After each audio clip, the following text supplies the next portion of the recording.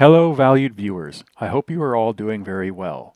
Today, we're going to look at the Mark 82 General Purpose 500-pound bomb. The F-4 can carry up to 24 of these 500-pound bombs, with 6 on the outer wing pylons, 3 on the inner wing pylons, and 6 more in the center line. Now let's have a look at the arming menu.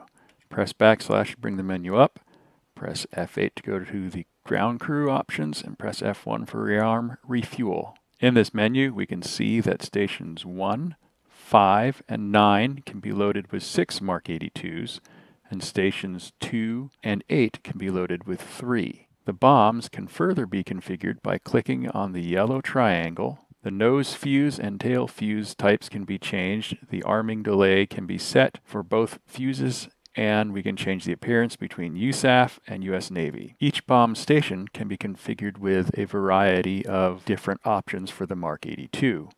For stations 2 and 8, we can configure the special weapons adapters that will allow us to carry 2 Mark 82s, but also allow Sidewinder heat-seeking missiles to be mounted on the same pylon.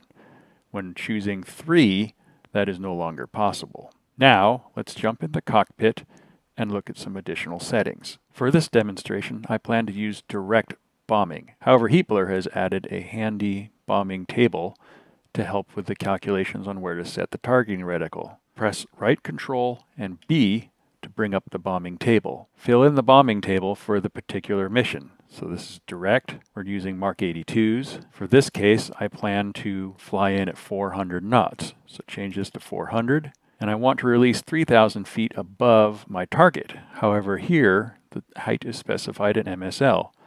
So press F10, go to the F10 map. My target is in the Nevada test range, and the target building is at 3,560 feet. So 3,000 feet above that is 6,560. And then set the target elevation, or altitude, 3,560, and my dive angle, for this I will use 45. Once you enter those properties, the calculator will come up with a calculation for your sight depression. So to use this bombing table, we will fly in these parameters. We will set our sight depression to 71 mils, and then we will drop our bombs in a string across our target. The pattern and saved solutions are other options. Because we're using direct, the pattern is not controlled from within the bombing table, and Save Solutions gives you the ability to create multiple versions, and it will save with the settings and the mils depression. To close the bombing table, press right control and B, or click on the X in the upper right hand corner. Once we are in flight, we will use these bomb controls, or this control panel on the left side of the dash, in order to configure our weapons. We will change weapon select to bombs, and we will change the delivery mode to direct. We can specify the interval between the bombs here, and here we will use the 0.1 second option. We are not going to change the multiplier, and we will set this to continuous. That way, when I press the pickle button, the bomb release button, the bombs will continuously fall off of the stations at an interval of 0.1 seconds. Prior to release, we will also specify each of the pylons we want to use in this run.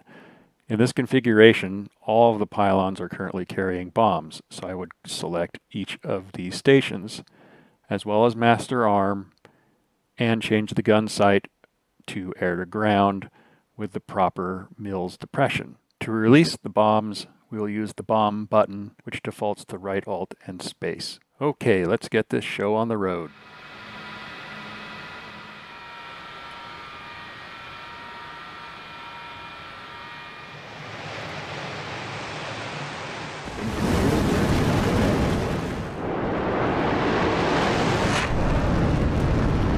As we approach the bombing range, I will set the autopilot up,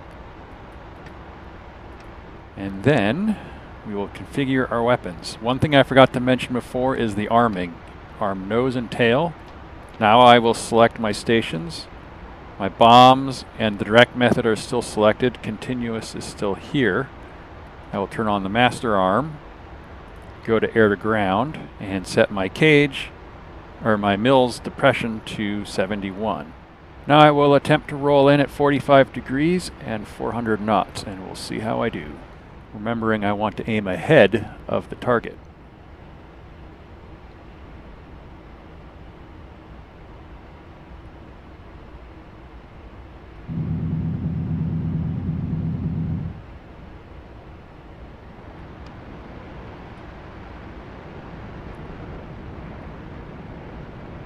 A little bit off the side, but perfectly on in the middle of the bomb string.